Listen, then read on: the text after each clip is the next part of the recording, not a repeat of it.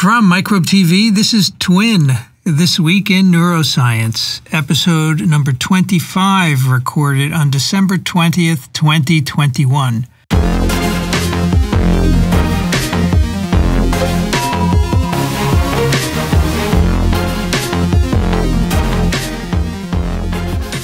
I'm Vincent Racaniello, and you're listening to the podcast about the nervous system.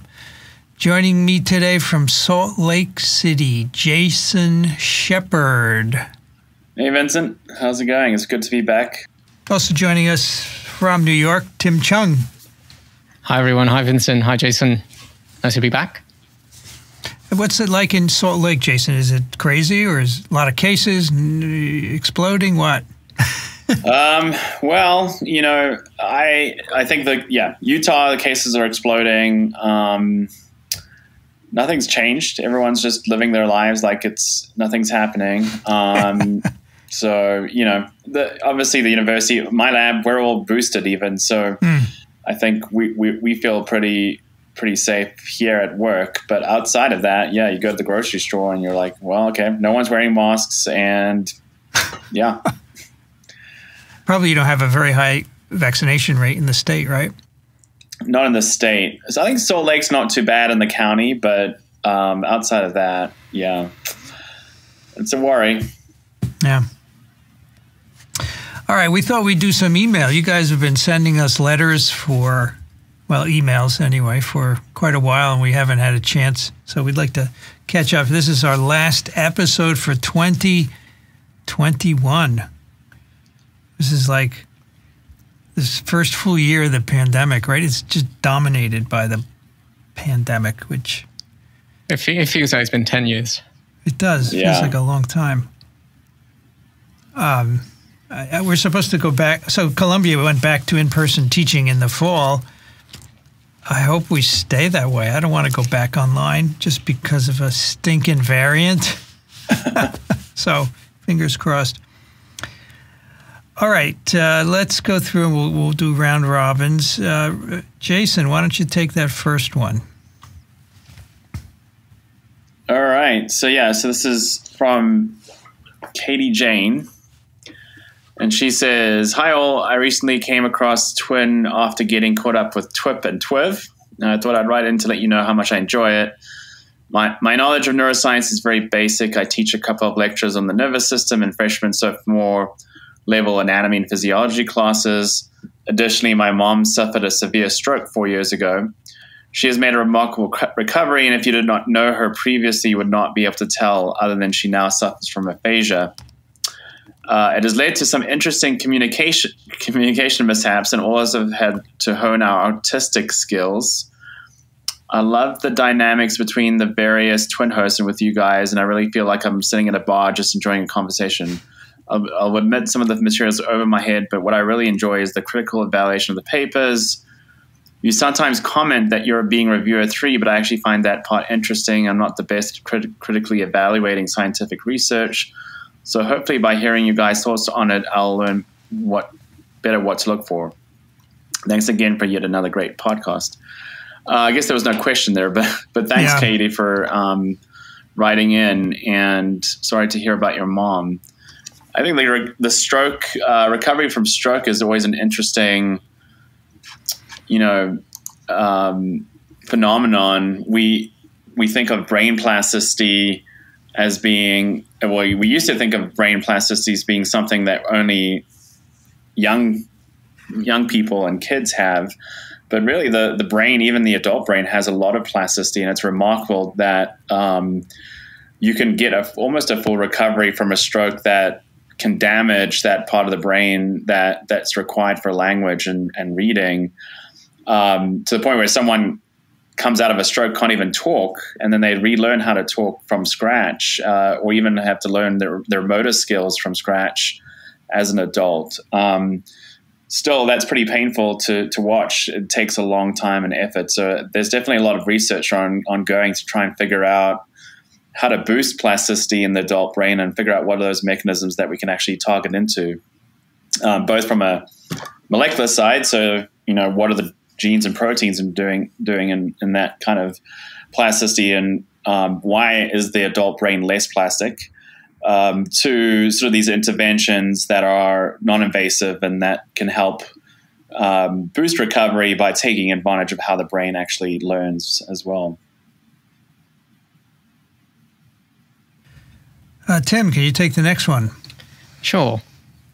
Branda writes, "Hello, Vincent. Looked back in my emails to figure out when I started watching TWiN, and the earliest reference I can find is mid-May last year. So I don't know which last year this is, but let's assume 2020.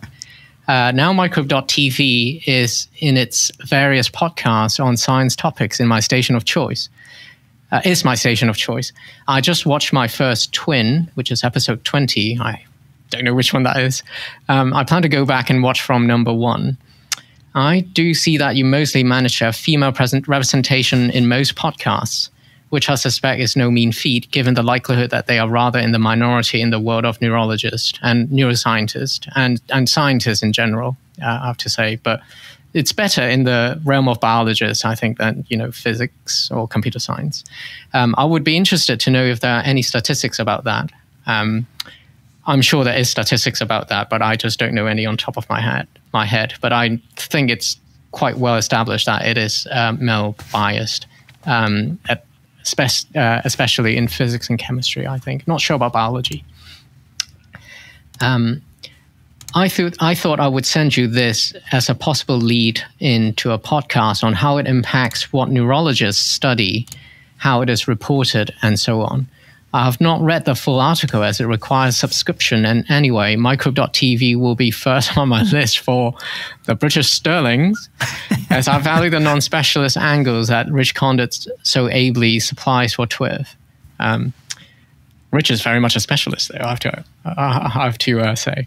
And Brenda linked an article on newscientists.com, which I clicked on, and New Scientist is a popular science publication from the UK. And unfortunately, I don't know about you guys, but NYU does not have a subscription to New Scientist, so I cannot read the whole article. But the title is "Neuroscientists Are Ignoring the Differences Between Males and Females." Let's actually... and the first sentence says, "Top neuroscience research papers are 8 times more likely to only study male participants or samples compared to female-only studies, a review has found." So this is going to be, sounds like this is in human subjects. This is obviously a problem.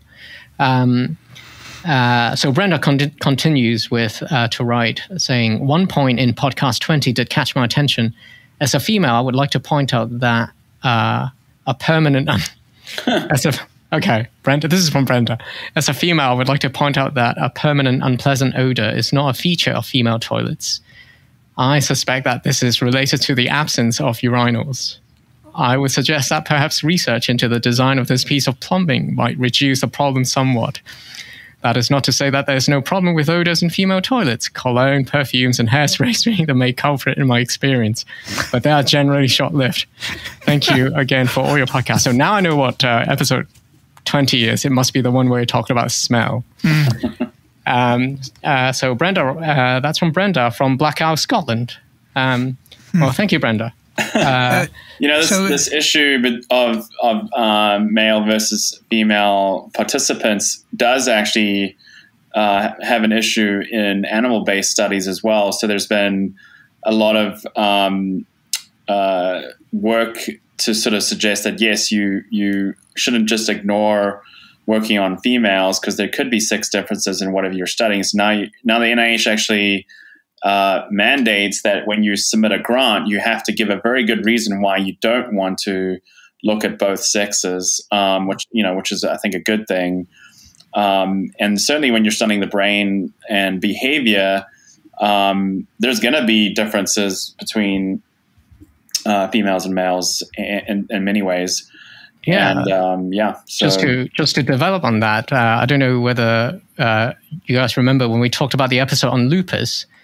Ori actually mentioned that lupus is more prevalent in females, and it is somehow linked to. It is thought that it is linked to hormones, female hormones, because the onset usually is adolescence.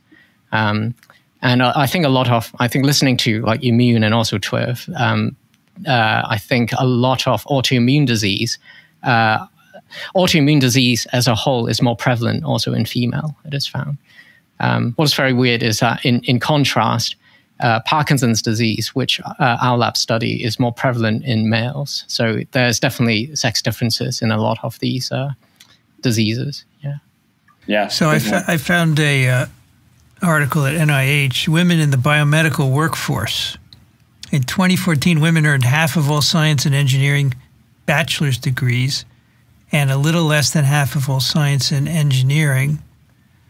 But in 2015, women constituted less than a quarter of all full professorships with science, engineering, and health doctorates at research-intensive institutions.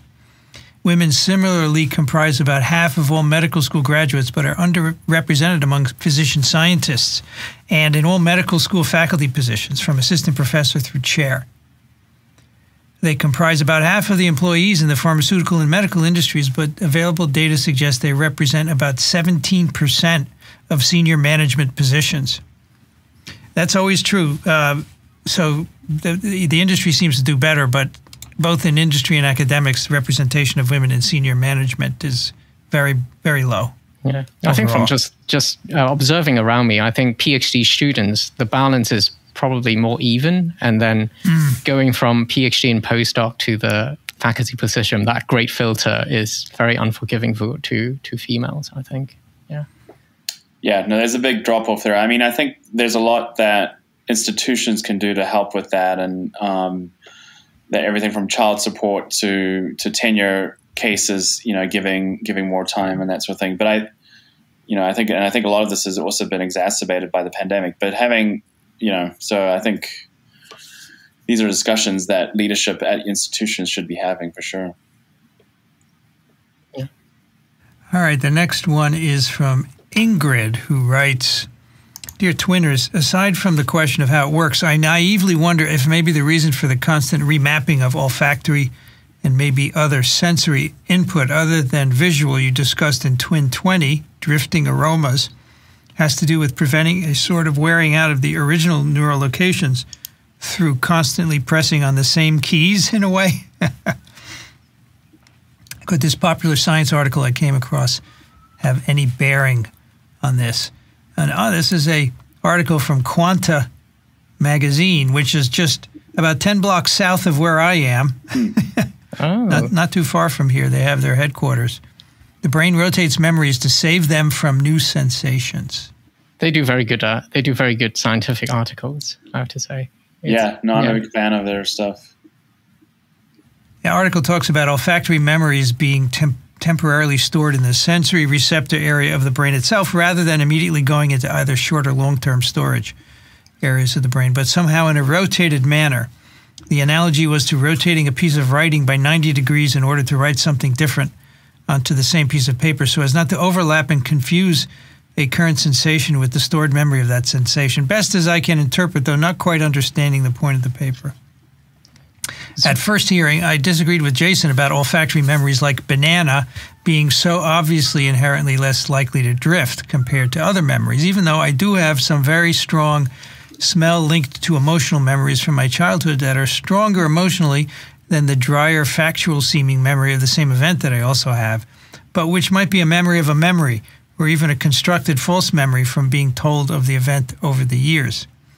If a subject didn't smell a banana again after the first time for many years, maybe. But otherwise, every time you smell a banana after the first time, couldn't your brain be correcting any drift that has happened to the first olfactory memory? In actual fact, the taste and probably smell of bananas changed for all Americans sometime in the late 60s when the previous commercial monoculture variety called Big Mike died off from disease and was replaced by a new and different tasting variety, Cavendish. It's a monoculture too, so very susceptible to the same fate as Big Mike. That's apparently why artificially flavored banana candies, etc. today taste so different from the real thing. Aside from being cloying and artificial, the artificial flavor hasn't been recalibrated from the Big Mike flavor. I never realized this until reading about it in recent years, but after reading about it, it seems to me that I do recall a different banana flavor from my childhood, yellower and less bland than today's bananas. As a side issue, I've been on a many years-long quest to find my mother's old banana bread recipe from the back of the Graham flour box that was so much better than any banana bread I've had since. So sadly, aside from the missing flour to Graham flour ratio, it might be the actual banana that made the difference.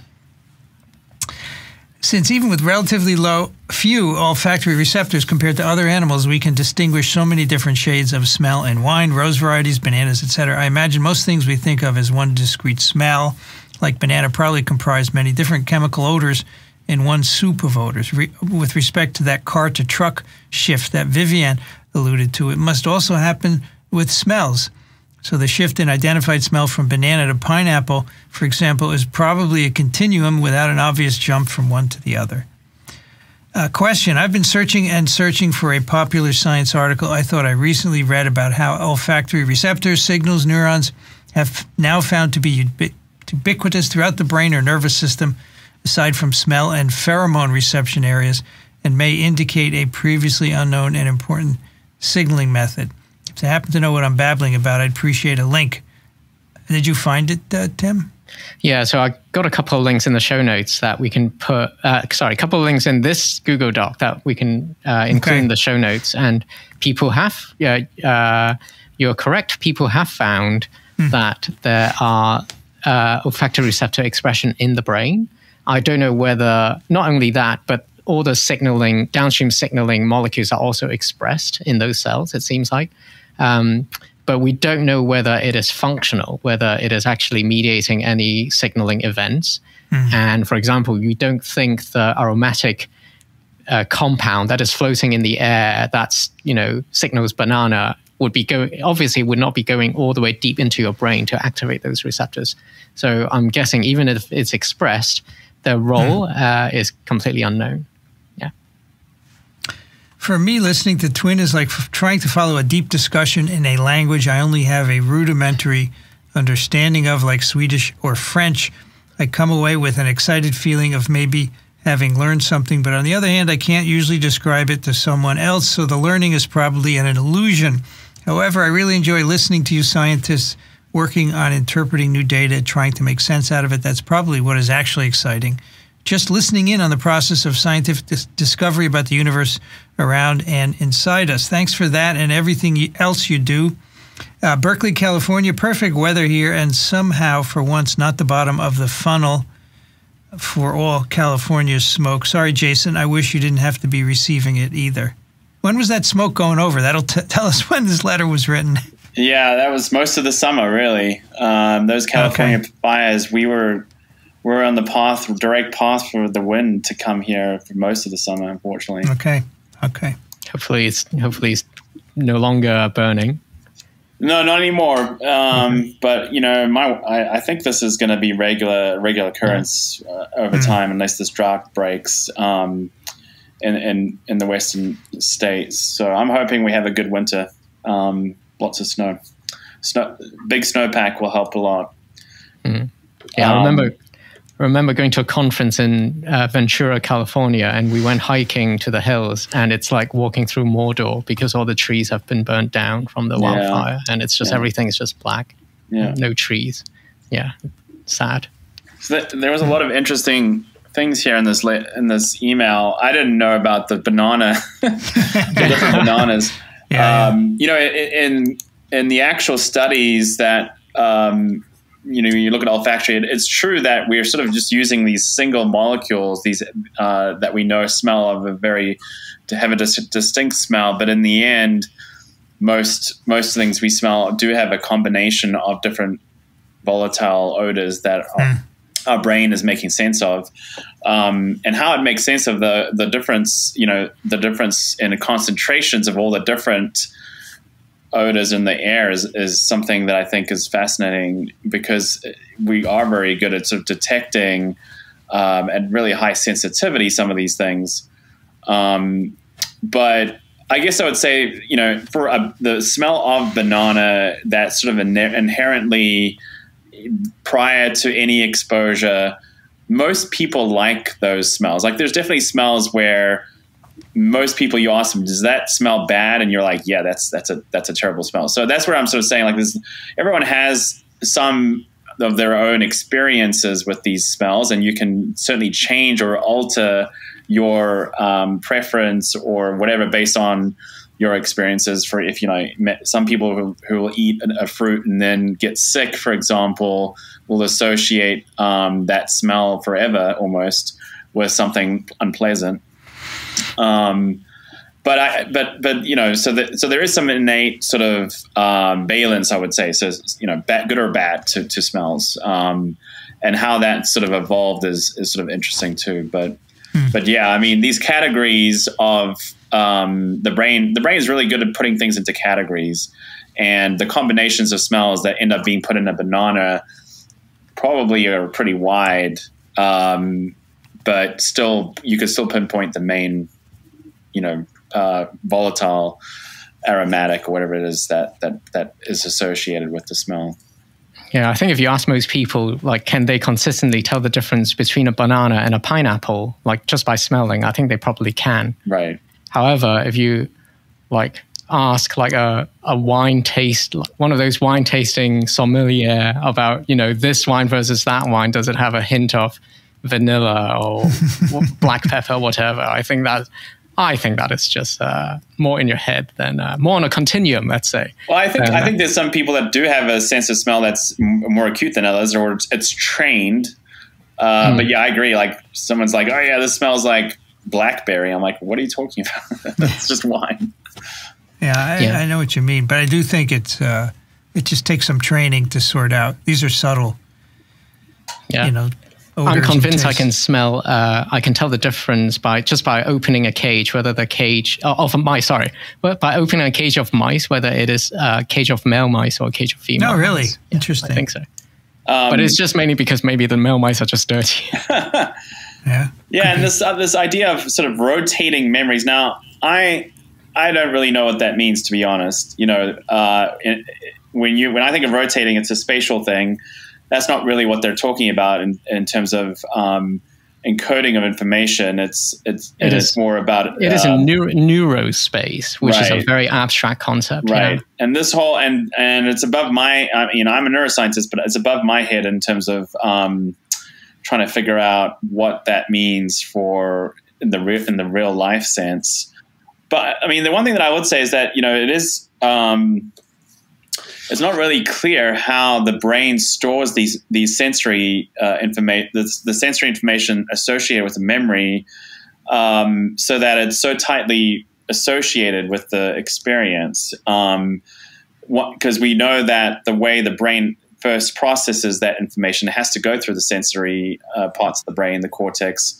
But the ultimate site of where that long-term memory is encoded also, so it could be distributed across different parts of the brain, and so we really need to figure out where that core piece of information is stored, and then how does it grab onto all the experiential parts of it, and whether how that sort of interplays with your immediate experience, and you recall it, and it's not disrupting your immediate experience is key to memory. And of course, we know that when that kind of dissociation happens, that's what hallucinations are. That's where you think that you're seeing something, a sensory experience is happening to you, but it's not real, or you're sort of recalling a sensory experience and you think it's happening to you right now. So so we do need to understand how the information in the brain is being stored and recalled, not just for the basic science part of it, but also I think it'll shed light on these pretty common psychiatric disorders where lots of people end up having some sort of hallucinatory experience in their lifetimes. Yeah, actually, the paper that Ingrid cited from the Quanta magazine, I actually dipped my toes a little bit into that to see what it's about. And we could talk about it a little bit. It will probably take maybe 5 minutes. Go ahead, or sure. we could skip it because it's computational neuroscience, which is way above my pay grade. I'm not a computational neuroscientist. But it does have some interesting finding that might be worth talking about. Are you guys up for it? Yeah. 5 minutes Sure. of Yeah. computational stuff. All right, okay.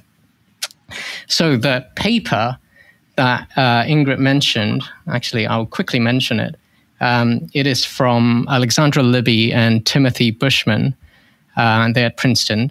And what they did, what they're interested in is, so I should briefly mention the paper that we covered, the smell paper we covered, and why it's relevant to this other paper that Ingrid brought up. So the smell paper that we covered, I'm guessing it's TWiN 20, the experimenter gave mice smell over and over again, the same smell, and they found, and then they recorded from the olfactory cortex where smell are processed by the brain. And they found, even though they gave the same smell over and over again over a month, you would expect, since it's the same smell, the brain should encode it the same way over that month, and therefore the response that you measure from the brain should be the same over the month. But instead, it kind of changes and it drifts around, so they said. And this is a conundrum, because how come when we smell the same thing over and over again, how come our interpretation of that smell is still the same, even though the representation in our brain is drifting? So in this paper that Ingrid suggested, the experimenters actually didn't look at smell, but they're looking at sound. So they had mice, and they recorded from the auditory cortex, which is the cortex that is responsible for responding to sound. And they basically played mice tones in sequence. So it's kind of, I'm going to draw a quick analogy. So they did the equivalent of playing mice a sound such as Tom Cruise, right? So when I say Tom Cruise, it is two different sound, and you can measure the response that you get from the auditory cortex to Tom Cruise. And because it's two different sound, you would expect that the measurement in your brain to be different for Tom and for Cruise, right?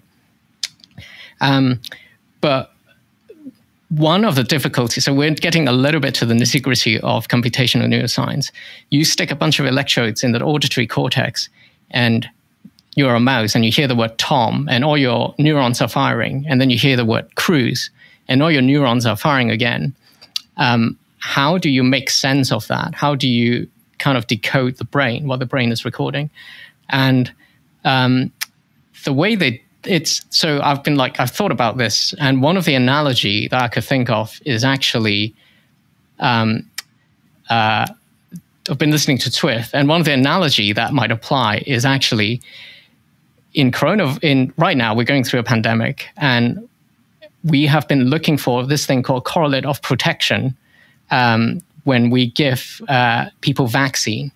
We've been giving people a bunch of different vaccines across the world, and we don't know what predicts how effective those vaccines are. And it's and we would like to have some predictors of whether a vaccine is going to be protective. That would generalize across all these different vaccines, right? And the way people have been doing it for COVID is that they've been measuring inside the subject a whole bunch of different measures across different dimensions. So, for example, people tend to measure. So this is just for an example. I might be, Vincent, do correct me if I'm wrong, but this is just kind of like an illustrative example. People have been measuring, neutralizing antibody, T cell activation, different kinds of cytokine. So you can imagine, you can have, let's say, two different vaccines. One vaccine gives you very high level of protection against, say, disease and hospitalization and death. And a second vaccine gives you low level protection. And your job as a scientist is to, based on all the measure that you get from the blood work, all these cytokines, all these antibodies and T cell activation, can you predict whether whether the outcome is going to be high level of protection or low level of protection. And this is kind of similar to what you have to do in the brain. So in the brain, the experimenter gave them sounds such as Tom and cruise, so two different sounds, and they're measuring a whole bunch of neurons, so many different dimensions, many neurons, and they're trying to find a rule to tell them apart whether the mouse heard Tom or cruise. So going back to the COVID coronavirus examples, if you have got the patient's blood work for patients, or the patients that has high level protection versus patient's blood work for low level protection, you can try to come up with some rules based on that would separate these two patient groups apart, these outcomes apart. So for example, perhaps high level T cell activation and cytokine ABC predicts that you would have very high level protection against death. Whereas, if you don't get T cell activation, you have very low level protection. So this would be one set of rules that tells you, that tells you whether it's one set of rules that can separate out whether you have protection against disease and death. But let's say you have a second measure in the COVID case where the patient, you also have a measurement of not just protection against disease or death, but also the loss of smell. So, for example, we know that COVID can also cause a loss of smell in patients, right? And you can also go back to your blood work and try to find within this blood work, are there a different set of rules that can predict whether the patient has lost a sense of smell? So you can search through it and try to see whether you can separate your patients. These patients have lost a sense of smell. This patient haven't lost a sense of smell. And you can find a different set of rules that would, so for example, one set of rules might be for losing the sense of smell. You might find if you have like very good antibody against give you very good mucosal protection, then it would, correlate very well with protecting against loss of smell. So you found two different set of rules. One set of rules predict whether you're going to be protected against disease and death, and a second set of rules that tells you whether you would be protected against loss of sense of smell. So in the brain, you can apply a similar thing. So instead of measuring different cytokines and different, T cell activation and stuff, so those are the different dimensions, right? T cell activation, cytokine, antibody. You have neuron 1 from a mouse, neuron number 2, neuron number 3, neuron number 4, and you apply the same kind of recipe of trying to find rules that would give you whether the mouse is listening to Tom or cruise. And these researchers basically found that they can train an algorithm that would tell you whether the mouse is encoding the word Tom or whether the mouse is encoding the word cruise. And what they found actually is that, and not only that, they also presented not just Tom Cruise, they also presented different set of stimuli. Like, for example, they gave the mouse, another 2 words association, like, J-Lo, Jennifer Lopez. So they keep playing J and then keep playing J-Lo together. So what they actually found is that at the beginning, when the mouse first heard Tom Cruise, 2 words, since these mouse never heard Tom Cruise before together, they encoded Tom and Cruise differently. So the set of rules that you find for the mouse inside the brain are completely different. But by day 4 of the mouse hearing Tom Cruise over and over and over again, the set of rules encoding Tom and the set of rules encoding Cruise have started to become more and more similar. And the same thing for J-Lo. So the first day, the mouse hearing J and the mouse hearing Lo, completely different set of rules of neurons. But by the 4th day, J and Lo have become closer and closer together. So this is what they mean by the kind of like the computational axis can get rotated. And this is all through learning. And they also further found that, I won't go into all the detail, the listeners can go read it. They also found that even though the the mouse is getting Tom and Cruise more and more confused because it's been associated so much. The way they encode Tom and Cruise are more and more similar. They can find a third set of rules that suggests the mouse has, even though Tom and Cruise are, getting mixed up, there's a separate memory of Tom when the mouse hears Cruise that is still retained. Anyway, I didn't explain it very, very well because it's inherently very, very difficult thing to explain computational neuroscience. But I would just like to highlight, the reason why I'm kind of spending time on this is that in the COVID case, when we're doing blood work and we're trying to look for correlate of protection, it makes sense when we get the outcome and the rule for protection against death and disease is that, just for the sake of argument, let's say T cell activation and cytokine A comes back as being very important for protection against death. As a scientist, you can then look at those T cells and those cytokines and see whether they really are involved, and if yes, how are they involved? So you can actually do some science afterwards. But in the mouse case, if you look at the mouse's brain and which neurons are activated when you say Tom Cruise, let's say you can find some really good rule that tells you apart whether the mouse is listening to Tom versus Cruise. The outcome is not cytokine A, cytokine B, T cell activation. The outcome is neuron 1, 4, and 5 is really good at encoding Tom, and neuron 2, 4, and 6 is really good at encoding Cruise. It's really difficult to generalize it across different mice and to use it to make further prediction and further study. So this is like a very, very difficult, that's why computational neuroscience is very difficult. Anyway, so it's difficult doing computational neurosciences. It's a conclusion. Anyway, that was a taste of how that's a brief taste of that paper for the listener. Thank you, Tim. You have the next email from Dave. I've now completely forgotten what is happening. Okay. Is it me that has the next email? I think it's Jason. All right. So this is from Dave Jackson, Dr. Dave Jackson. Good day, twinners of neuroscientific knowledge. In TWiN 12, Ori said, adeno-associated viruses that overexpress these genes or RNAi constructs to reduce the expression of these genes. Is this kind of procedure where a specific gene is introduced into cells using viral vectors doable in the same sense as, we can build a channel tunnel, or as, we can fly a plane from here to Paris, or perhaps as, I can call my friend in Paris on the phone. How much time and perhaps money would it take to create a viral vector that introduces RNAi for a segment after one had the nucleic acid sequence in question? I expect that large segments will be more costly than shorter ones.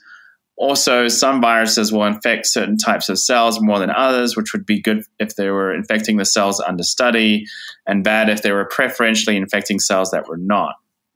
So what is the current context? Do you guys do this, or would you have to contract out?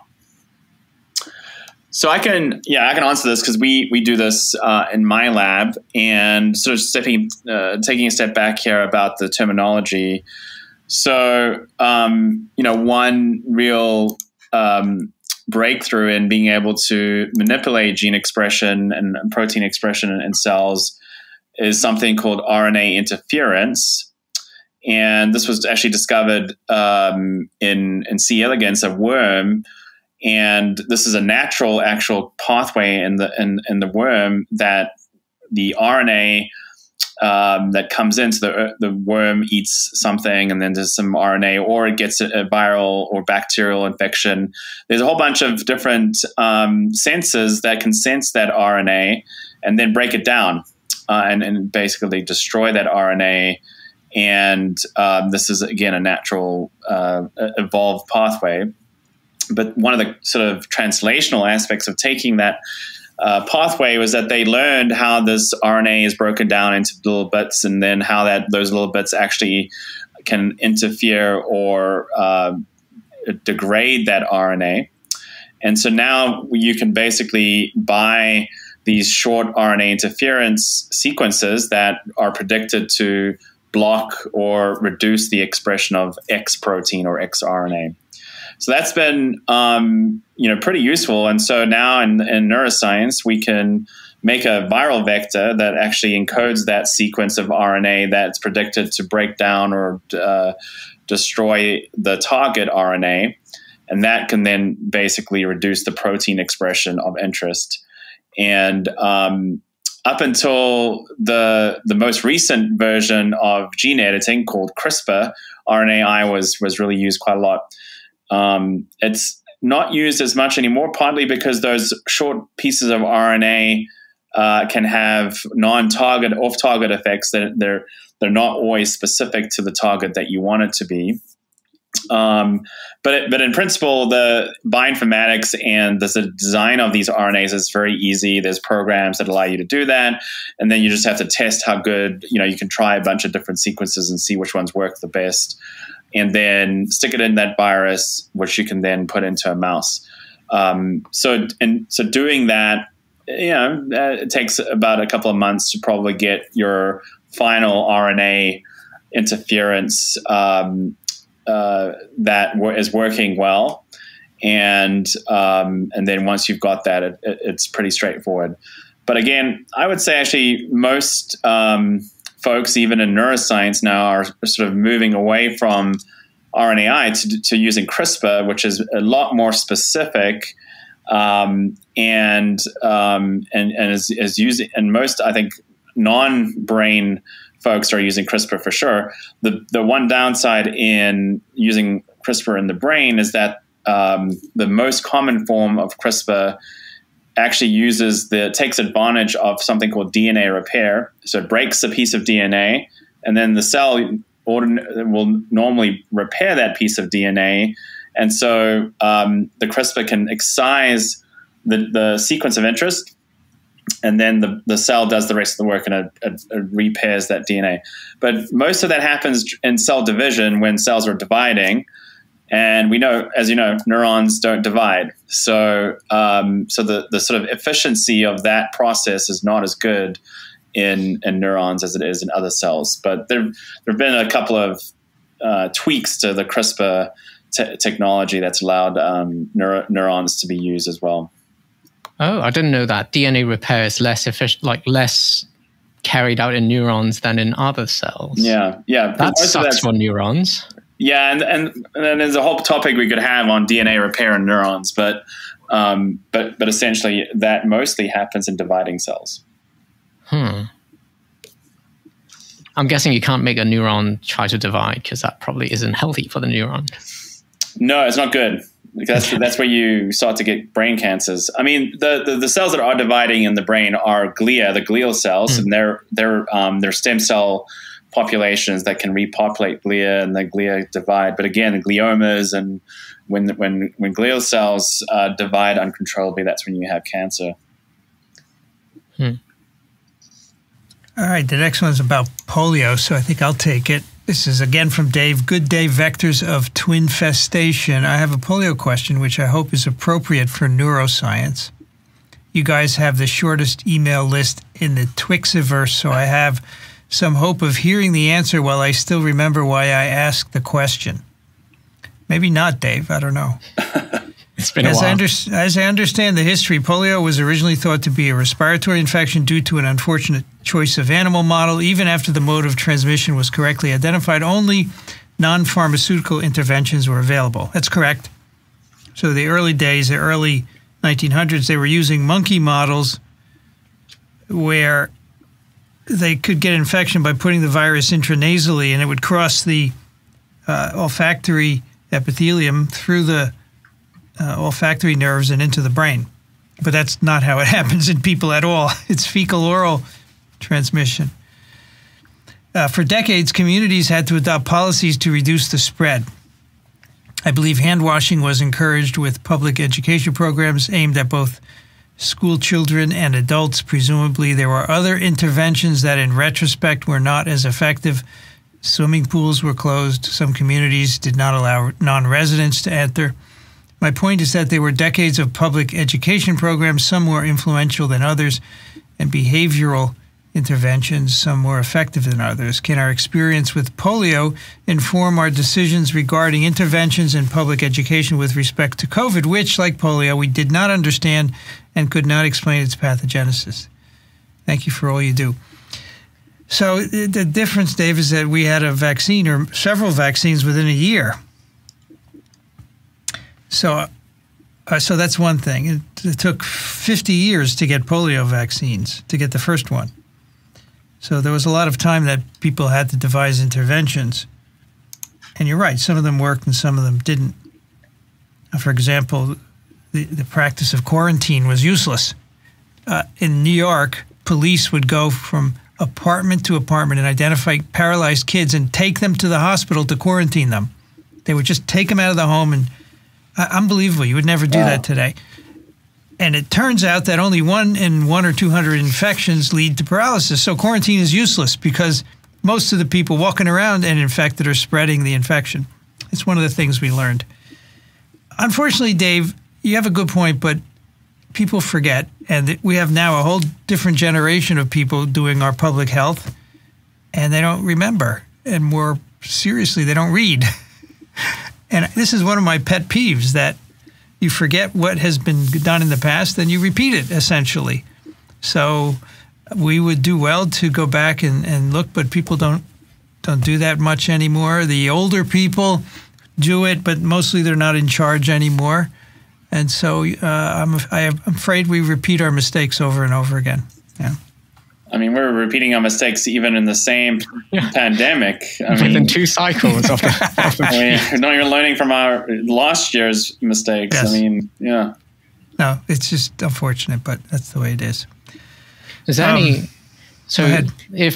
So smallpox has been eradicated and polio is on its way to being eradicated. Is there any fear that the scientific knowledge associated with smallpox and polio would also be a bit more easily forgotten if that's the case? Or is there still viruses similar to polio or smallpox that is ravaging the world that makes it necessary to know all those things? I think that's a good point. I mean, there's certainly other pox viruses that are worked on, so you can do that. But if you're for polio, many people worked on polio for many years, and now the field has contracted, and most people have forgotten a lot of the principles learned with polio, and I think it's a problem. I agree, and I think you're going to soon have a generation who know nothing about polio and make mistakes working on related viruses as a consequence. Yeah, and reinvent the wheel. I don't know what we can do about it, frankly. Because, science is an independent thing. You run your lab, you get your own grants, et cetera. So as long as you get your grants, it doesn't matter. We have one here from someone named Tim, which is, in fact, Tim here. Yeah, I'm not going to read my own email. It's just suggesting papers. It's a section of papers, so let's skip it. And why don't you, Tim, read Margie? Okay.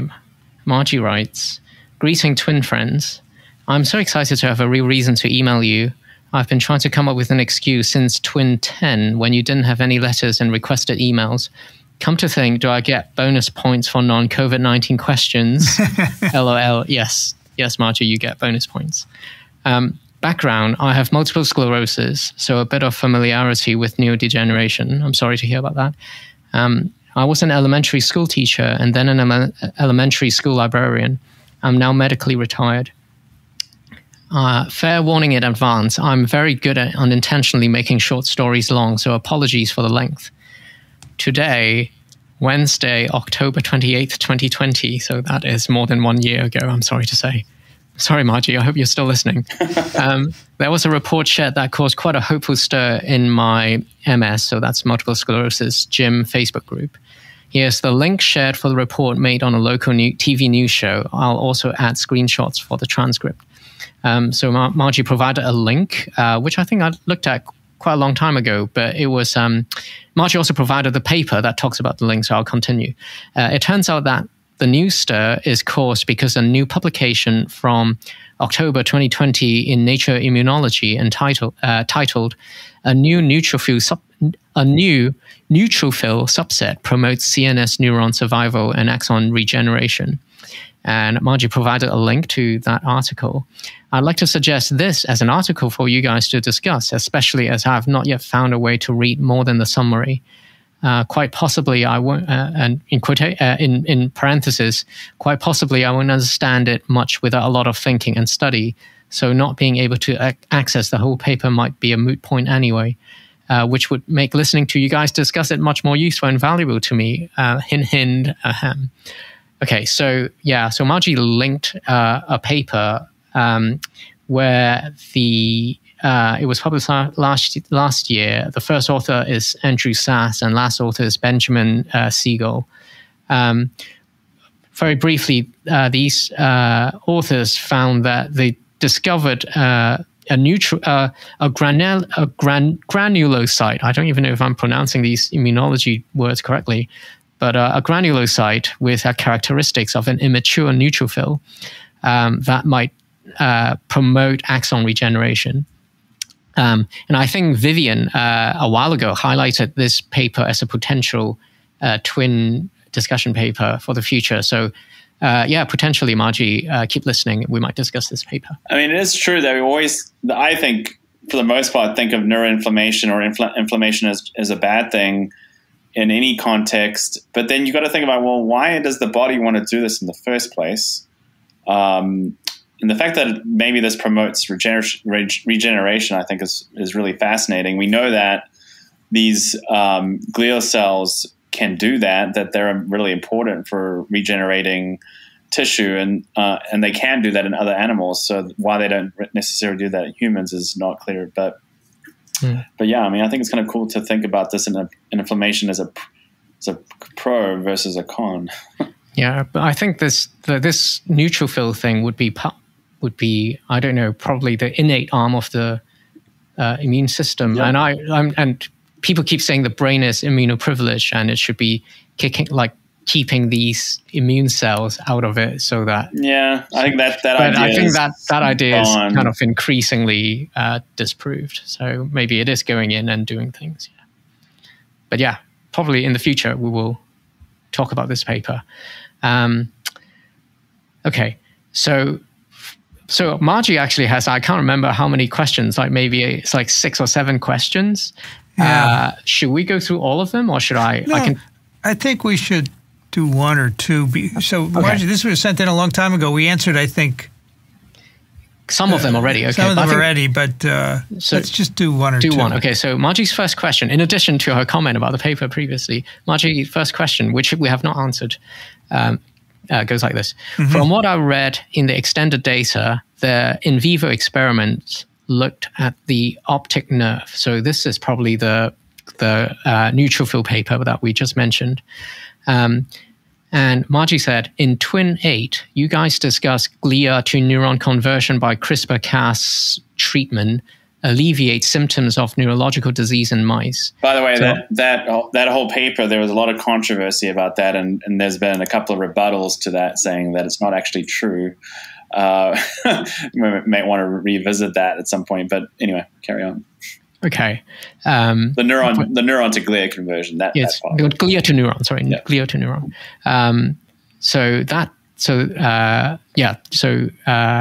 Back to Margie's. So that paper discussed on TWiN8 also looked at eye-related neurons or cells. Apologies for the simplifications here and in future. The 2 papers in that episode look at different things.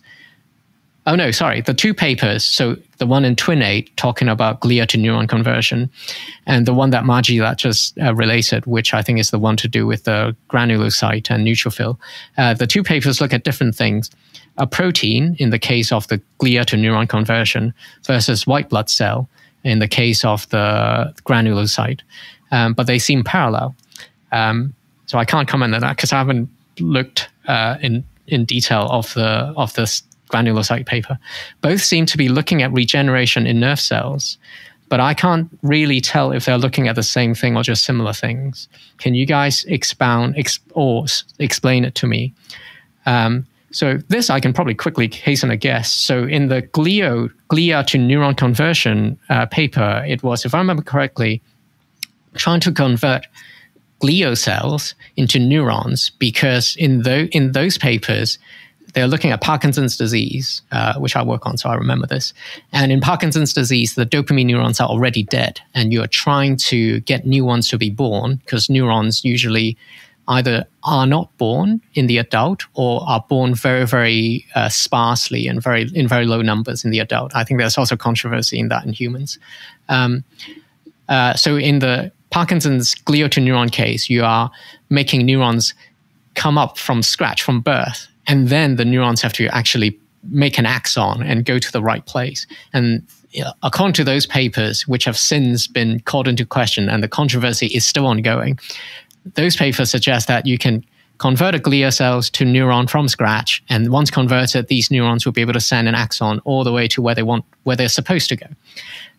Whereas in the granulocyte paper, I believe, I haven't read it, but I believe the neurons are probably still there. The cell bodies are still surviving. It is the axon that's been injured, and their job is to just send a new axon to go to the right place. Although I could be wrong. So those might be. So those, based on that, there might be two different things. I think there's one interesting question here about authorship. Okay. That we could probably clarify. So that's the fifth question? Yeah. Okay, should I read it? Sure. Okay, so fifth question from Margie says, also about authorship from the article website, contributions. But yeah, so Margie, for the fifth question, Margie has a question about authorship. So from the article website, it says contributions, and then this set of authors performed experiments and data analysis. So these are what,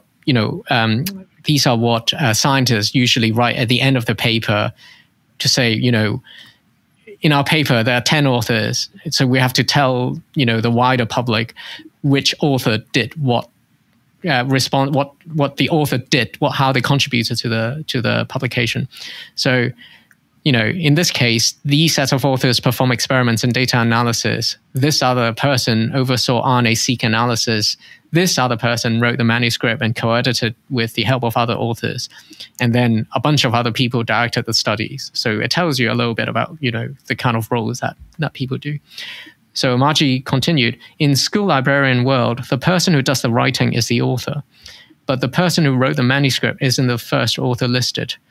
I'm guessing maybe the principal investigators are listed first in the author list, ? And how do they decide who gets to be first author anyway? Ooh, controversial.